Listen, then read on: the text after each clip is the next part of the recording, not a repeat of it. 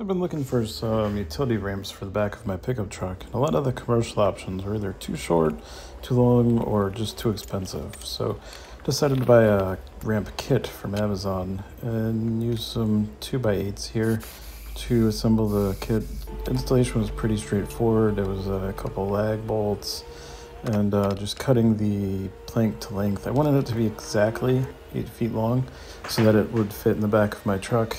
Here you can see doing the all the magical math there. Quick trim, and the rubber foot slides on, and decided to shoot a couple screws in there. They were not included, but here you can see I was testing them.